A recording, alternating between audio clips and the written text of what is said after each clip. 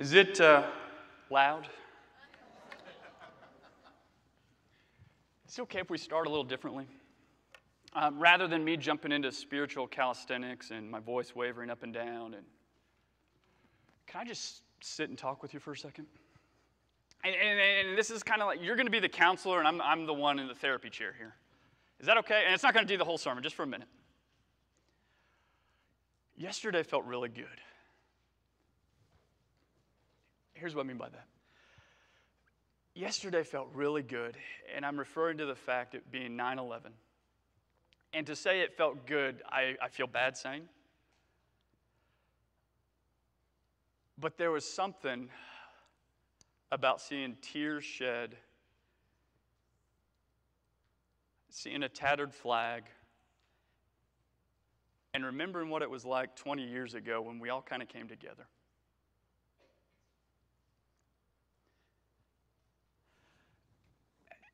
It was awful. I mean, the entirety of it was awful.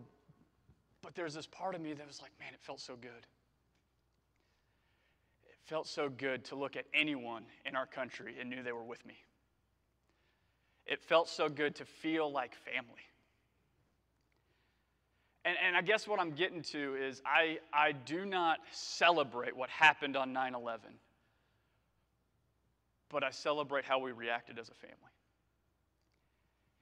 I think it's the same reason I like the Olympics. And here's what I mean. We spend the entirety of our lives kind of picking an enemy.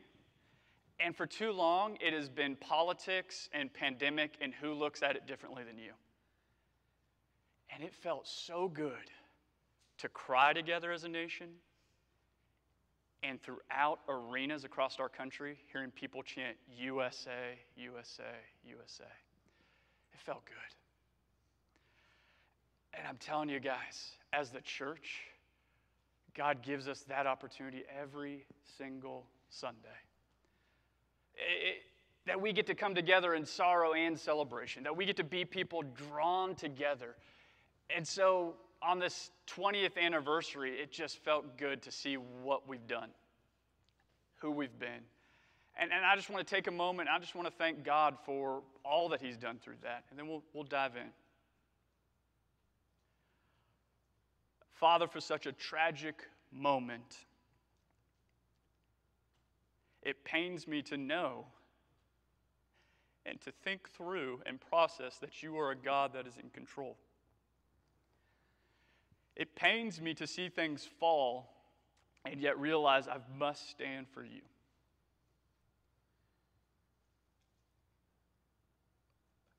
So, Father, in some way, I appreciate your way, how you draw people together, how you bring people together.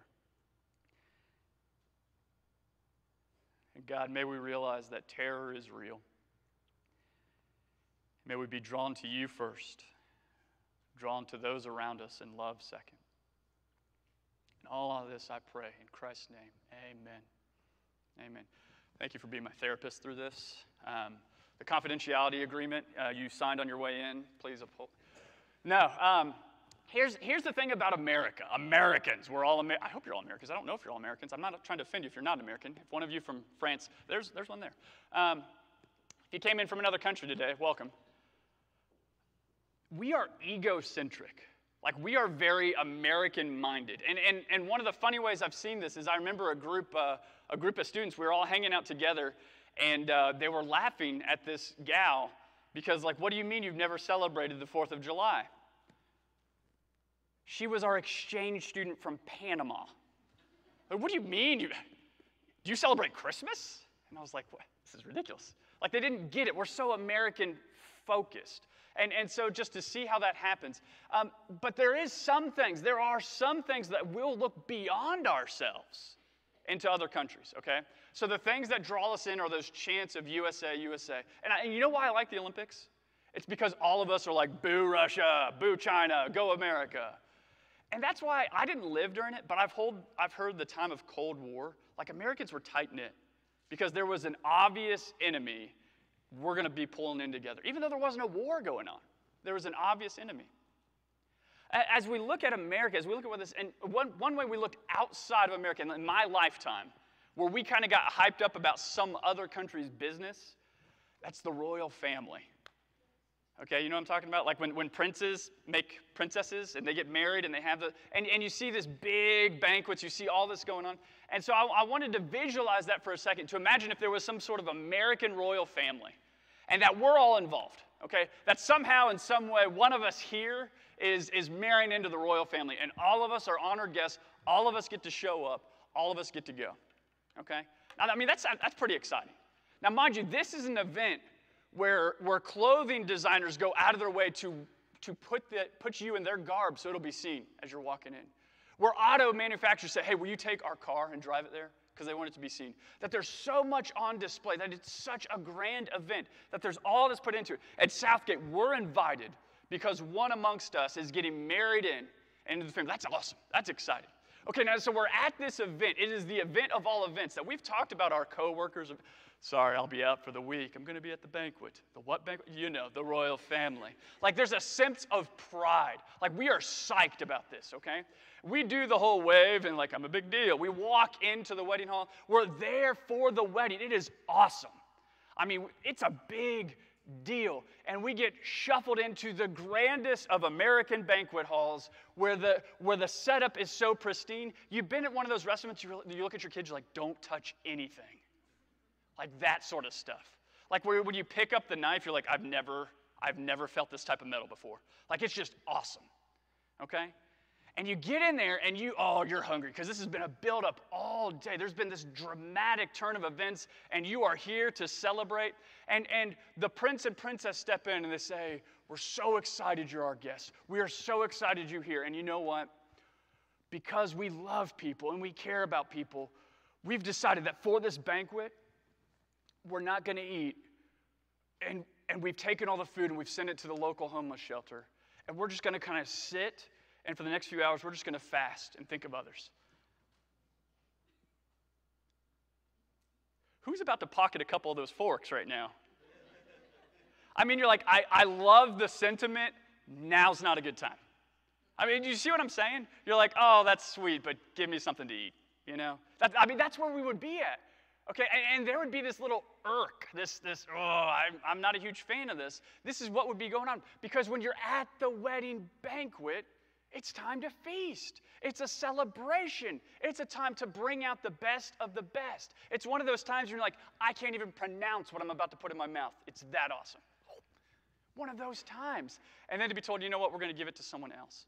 What's going on in Mark chapter 2, if you're with us, I know some of you may not have known, we started reading Mark as a church family, okay? Last week we went through Mark 1. This week we're getting into Mark 2. I'm going to preach the parables on the Sundays, and we've hit our first parable. But to lead into this, the Pharisees ask a question. The Pharisees bring this up. John's disciples and the Pharisees were fasting. This is from Mark 2, verse 18. Some people came, they asked Jesus, how is it that John's disciples and the disciples of the Pharisees are fasting, but yours are not? Okay, so a question of fasting is brought forward. This is where I'm going to get into spiritual calisthenics. I don't need this chair anymore.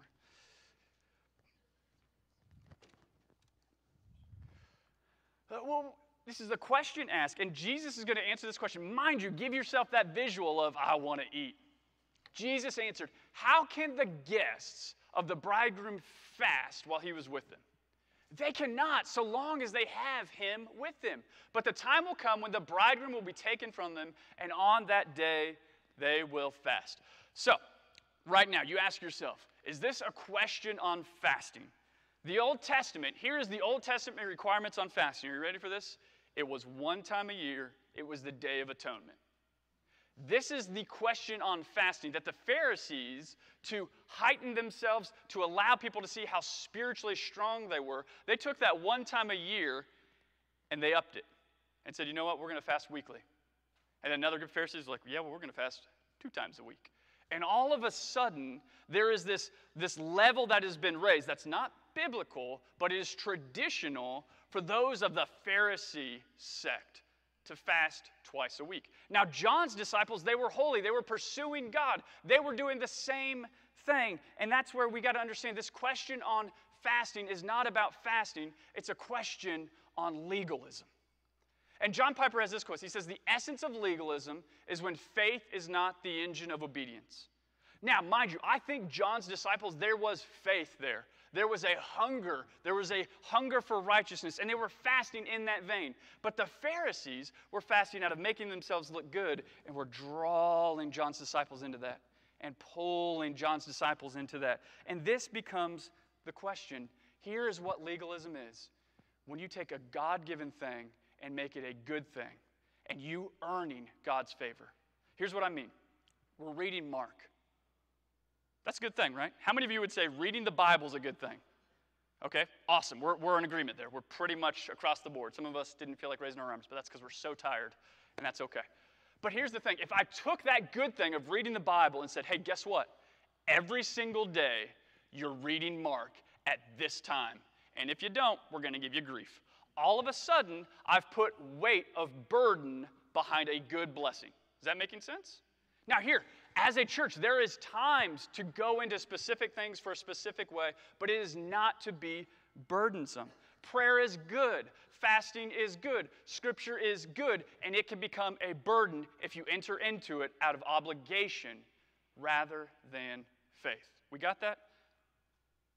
Here's the thing. I don't want you to avoid legalism by thinking, well, I shouldn't read my Bible. I shouldn't be in prayer. No. Do those things, but do them out of a heart that we're going to talk about here coming up. Don't force those things. Don't make yourself go through.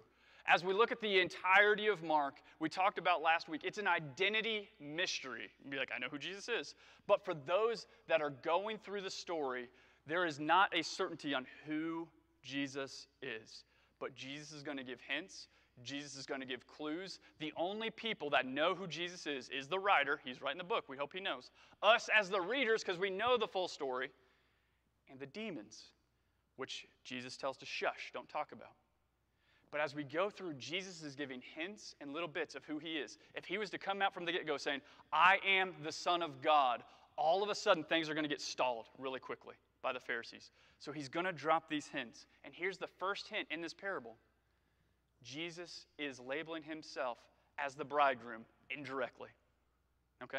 Right here, Jesus is saying who he is. And I want to hit some Old Testament references. As a young man marries a young woman, so will your builder, capital B, that is the divine, marry you. As a bridegroom rejoices over his bride, so will your God rejoice over you. Pause for 1 second. Those of you that have been married, those of you that have an idea of what marriage is going to be like, I don't know how you frame an understanding of God, but I want you to frame, however you can, the face of God being at one end of the aisle that you're walking down, and he is so excited. He is so excited. Oh. And not is he reeling you in, he's rejoicing over that. There's tears flowing. There is a passionate understanding. Because I will tell you this, there are many ways to view God. I'm going to give you a couple of them today. But if you've never looked at God this way, he's at the end of the aisle, just tears flowing, just excited, just overcome, watching you and him about to unite. And that is a beautiful thing. And Jesus says he is the bridegroom. I'm going to hit a couple more Old Testament references. Hosea chapter 2, I will make you my wife forever. I've never thought, you know what, I want to be a wife. But man, if God's saying it, I'll do it. Give me the dress, I'm putting it on. Showing you righteousness and justice, unfailing love and compassion. I will be faithful to you and make you mine. And you will finally know me as Lord. You see what it says there? It doesn't say you're going to know me as Lord and then we'll get married. It's going to say as that's happening, as we are drawn together, as our lives are knit together, as we in commitment become meshed together as one, that's when you're going to know me, says the Lord. I think I got one more from the Old Testament. No, I don't, from the New Testament. John chapter 3, I only have one of the verses up there, but in John 3, going and talking to John the Baptist, words, the disciples, I wanted to know what's going on, what's happening here, and I want to read it for you real quick. John's disciples approach him. Rabbi, the man you met on the other side of the Jordan River, the one you identified as the Messiah, he's also baptizing people. And everybody is going to him instead of coming to us. Oh, uh-oh. John replies, no one can receive anything unless God gives it from heaven. You yourselves know how plainly I told you, I am not the Messiah. I am only here to prepare the way for him. The verse that's up on the screen. It is the bridegroom who marries the bride, and the best man is simply glad to stand with him and hear his vows. Therefore, I am filled with joy at his success. He must become greater and greater. I must become less and less. What is the Christian life to be? What is discipleship? What are we to be about? We are to be those that have wed the Lord, and then we are those that are participating in the wedding of others. That's discipleship.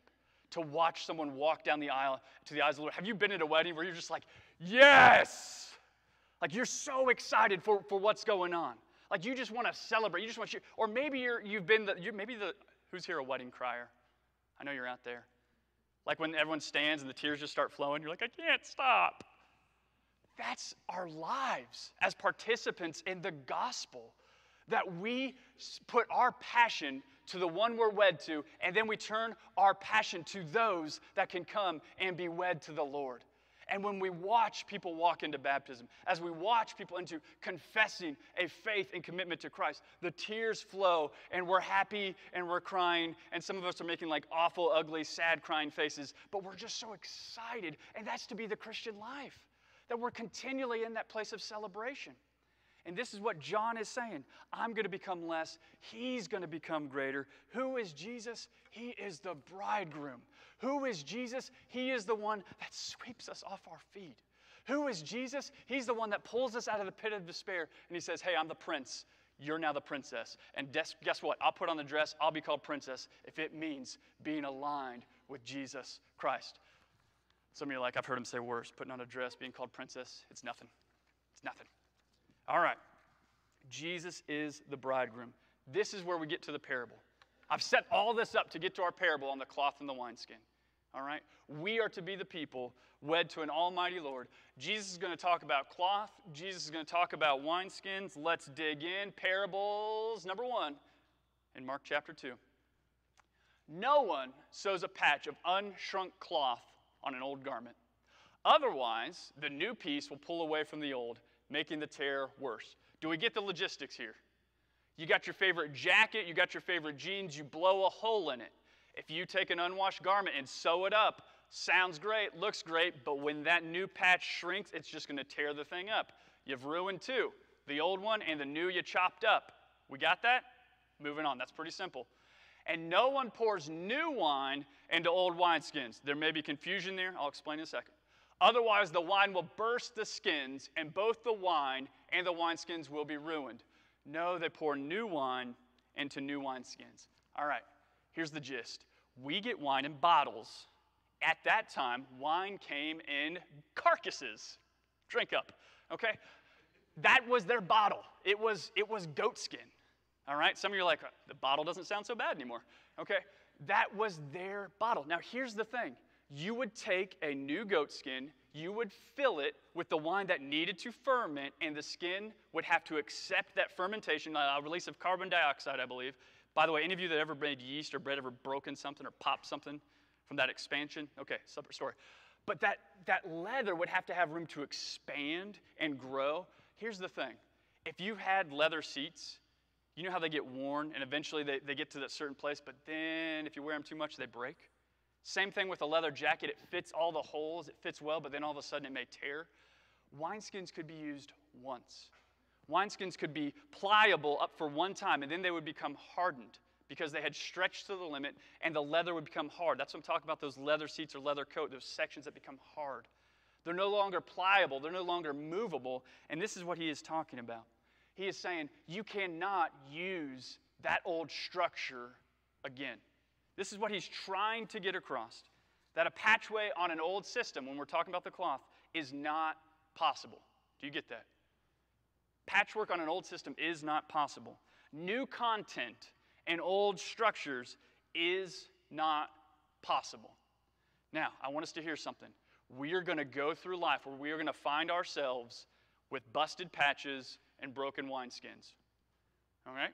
This is going to happen. There's going to be a flow in our lives. Hear what I mean is that we're going to struggle with legalism on our own.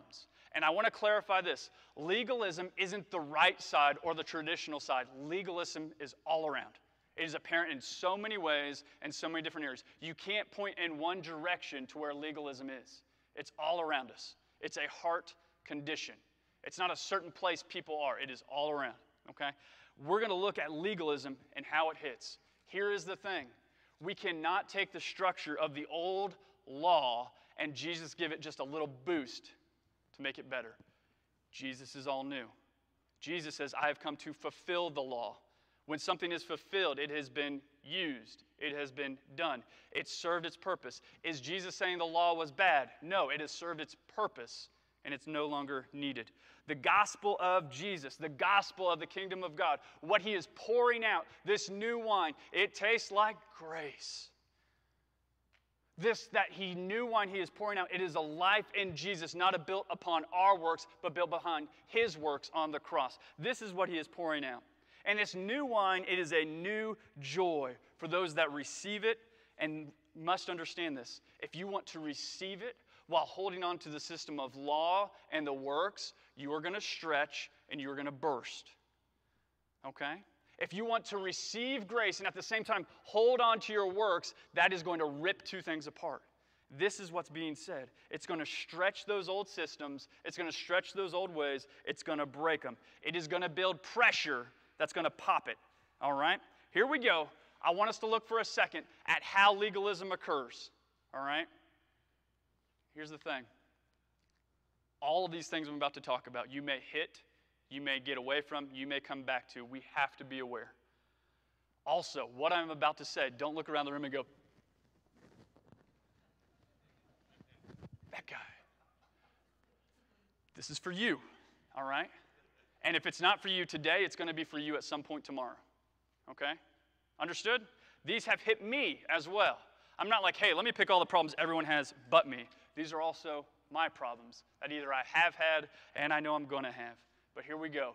These are legalism heart hints. These are things if we see or we hear, hold up, maybe I have got a heart that's a little bit hardened. Here's the first one. When you can articulate, God loves me, but I don't know if he likes me. If you cannot grasp that God delights in you, you've failed to grasp the love of God. That visual of God being the one up front and you walking forward to him, I mean, he's excited. And guess what? He knows all the flaws. He knows them. It's not, we don't on the wedding day walk with our hands behind our back and like, hope they don't find out. God knows. And we've got to understand, in our view of God, is there a place of delight? Is there a smile? Is there a rejoicing over us? Not based on what we did, but on the fact that we accept what Christ has done for us. Or is there that sad face? Is there that grumpy face? Is it the ruler with the teacher with the ruler smacking the table expecting more? Did you guys ever have that teacher? No? Just me? Okay. The heart hints at legalism. If you understand and you get, God loves me, but man, I just don't think he likes me. That's hint number one. But I want to go on, because I think a lot of us here get stuck. And I want to, and I'm not going to go all the way into it, but if this is you, this is bonus hour. If you feel as though God loves me, but I don't think he likes me, Colossians 3 was written for you. And here's the thing. We get in Scripture the phrase, your sins and lawless acts, I will remember no more. That we are told in our acceptance of walking and being committed and loving, he says, I'm not remembering the sins anymore. And then we sin, go, but I remember them, so you have to. It's not how it works, okay? It's not how it works. And Colossians 3, I just want to hit a couple things. In verse 3, our lives are now hidden in Christ. That sounds awesome. I know my life. I know Christ's life. I'd rather be there. Our lives are hidden in Christ. I know how ridiculous I am. Do you know the Muppet Man where like the Muppets climb on each other and walk in as a man? You know what I'm talking about? That's me in Christ. Okay? People are like, he's there, but we'll accept him. You know, that I've got to understand I am in Christ, even no matter I realize how ridiculous and how bad my struggles and my sins are. But here's the thing. Okay, so my life's in Christ. And then verse 5, he goes on, but so get rid of or put away. Are you catching that? He says your life is hidden in Christ. Get rid of the junk. And in verse 5, he goes through those different things. And then he says in verse 10, put on. So here's where we're at. I'm trying to get you the framework. You are in Christ. Get rid of the stuff that's not Christ-like. Put on the things that are Christ-like. Where was the you are in Christ come at? Was that the end or the beginning? It's at the beginning. And so bit by bit, as I'm hidden in Christ, I try to look more and more like Christ. And then in verse 14, he says, clothe yourselves. This is important because I want to show you a recent clothing snafu. The Hoosiers took the field for their first game this season wearing these jerseys. I don't even know how to pronounce that. Indiana. The Indiana Hoosiers. Clearly, that is misspelled. Guess what? They played the game. They were not denied the fact that they were on the team. I want you to get something. Just because you've recognized your mistakes doesn't discount the fact that you are clothed and you are a part of the team. Okay? Just because you walk forward in your Christianity and it feels like, man, some things are out of place, some things are not right. Hey, you still get to take the field. You still are a member of faith. This is who you are. Dress like it. This is who you are. Dress like it. And when you realize there's some things messed up and you realize there's some problems, hey, next time, fix that thing. Get rid of, put on. Take the field. Keep going, even in the midst of your mistakes. Second hint, you have an uncertainty with your salvation. And you ask yourself this question, as I have asked myself this question, have I done enough? I've looked into this question. I've searched high and low. I've gone to people wiser than me. I've searched the scriptures. I can give each of you individually and collectively the answer to this question. Have I done enough? Have you done enough? No. No. Not at all. Not even close. And if you are uncertain in your salvation, that means you are putting the weight of your saving grace on your works and not on the work of Christ. Understand that? How do we look at the things we do? It's obvious through Scripture. We're supposed to do certain things. How do we do these things without feeling as if we're earning or paying back or trying to get the grace that is freely given? How can I live a life for the Lord without drifting or following or, frankly, just running with the flag of legalism? How can I check myself? I will tell you how. Are you guys ready for this? In everything you do, whether it's the study of Scripture, whether it's the opening the hand of service, whether it's coming to God in prayer, any of these things you do that are bound in Scripture, that you are told those that love the Lord, those that belong to the Lord do, any of those things you do, you come at it in this way. Oh, how I love Jesus. Oh, how I love Jesus. Oh, how I love Jesus. Because he first loved me. If you cannot act through that motion, there's going to be this burden upon you. Oh, I wish I could get Jesus to love me. Doesn't have the same tune. The things we do come out of love, not to earn the love. Why? The last line. Because he first loved me. Because he first loved me. And we've got to understand that. We can never do enough. We can never do enough. We're going to come out with our name misspelled. We're going to come out with dirty hands. And then we start cleaning, not to earn. We clean because we love Jesus. Number 3, comparison Christianity. Legalism pits me against my brothers and sisters. You ever fist pumped when someone else fails? You know, goody two shoes, they mess up. You hear they did something wrong, you're like, What are we thinking? Have you ever been kind of upset and angry when we should have been surrounding and celebrating a victory for a brother or sister in Christ? There is no pecking order. Okay?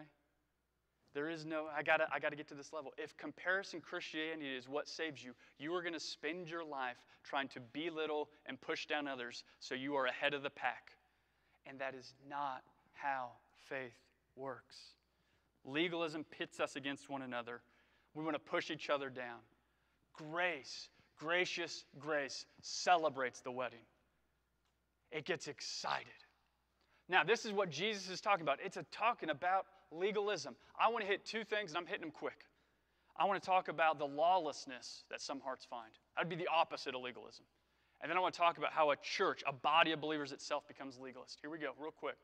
Lawless hearts. These are hints that your hearts give, okay? That maybe you're the opposite of legalism. You're just living lawlessly. You care more about man's approval. And what that means is you are driven by the times, the hot topic event, rather than the truth of Scripture. Oh, this is what the world wants to see, so I need to look this way. No. What does God say? His truths are timeless. Number two, the cross does not affect your life. It's a little charm. It's a little thing you rub, like a lucky rabbit's foot. I'm better than you. I'm going to wear it around my neck so you know. That's not the cross. Do you realize what the cross is for? We recognize right at that place, you're an almighty God, and you have paid for my sins. Those sins that are what separated. You have fulfilled the law in my life. You have fulfilled the wrath I deserve. I come in tears for the sorrow of knowing who I am, and I come with arms outstretched in praise for who you say that I now am. And we walk and we pray, oh, how I love Jesus. The other way, the clear way you live a lawless heart is if you will not listen to condemnation. Well, the Bible says, I don't care what the Bible says, God loves me.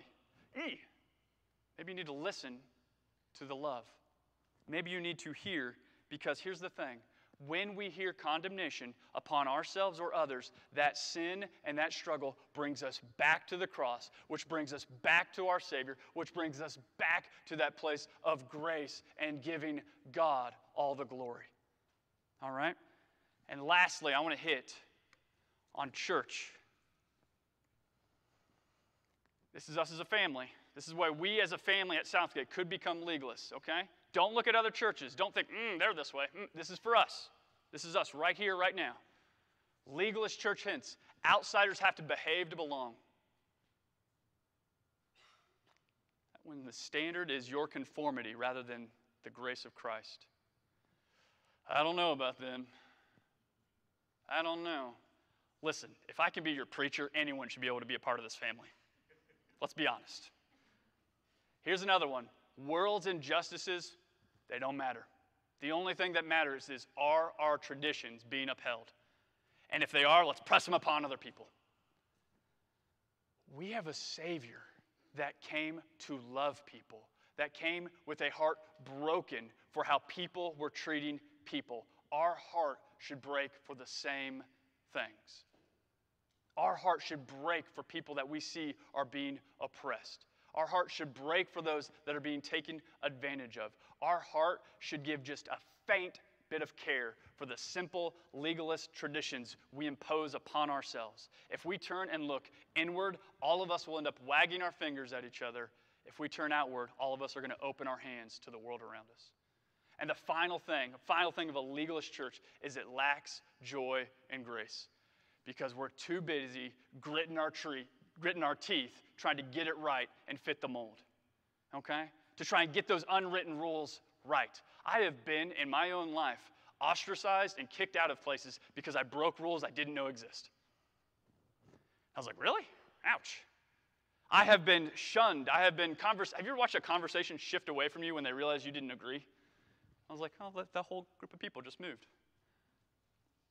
We need to be a church that is built on people that belong to God through the life, death, and resurrection of Jesus Christ, who have walked the aisle and are celebrating those that are going to come walk the aisle. And what we don't need to be about is, how's the lighting in the room? How are the chairs? Which aisle are we going? How are we going to do these things? All that stuff's got to be set aside, and we focus on the love God has given us. We focus on everything He has done. How do you avoid legalism? I want you to hear this. Jesus did not come to improve your life. He came to give you a new life. Jesus did not come to patch your problems. Jesus came to die so you could put to death those problems and live with Him. Jesus did not come to fix your life. Jesus died, Jesus rose. That's the fix. You get a new life. You get a new life. Jesus didn't come to correct your life. Jesus came to give you new life. Jesus is not a get better scheme. Jesus is not a let's fix you up scheme. Jesus says, when you come to me, you die. You're risen in a new life. This is the life God has given. This is the life God wants us in. This is the simple gospel message that has to ring true. That has to be there over and over again. And if we're not willing to simply hear that simple truth, I am a sinner separated by what I have done. And Jesus has come and He said, I want you. I'm bringing you to the banquet. I'm bringing you to the wedding. Come, be with me. Commit to me. And if we can recognize the simple gospel is I, chosen by the love of a Savior, to come out of that separation, to belong to Him, and Him to die to pay for my sin, and to rise to give me His righteousness, that I can live in that place. And all of a sudden, I care a whole lot less about the things I'm doing, and I care a whole lot more about what Christ has done for me, and Christ is continually doing in me. His mercies, brothers and sisters, His mercies are new every morning. He is a God that says, give me a new song. He is a God that says, I'm going to give you a new heart. And I know we are fans, a lot of us, of the old things and the old ways, and God is timeless. But we've got to understand that there are people that new wine is going to pour out to. And if we become the rigid wineskin, things are going to burst. We've got to let the gospel fountain flow. We've got to let people come to Christ completely dirty, completely messed up, and completely understand it is the life of Christ that saves. And in that life, we turn around and go, oh, how I love Jesus. And we walk forward because He first loved me.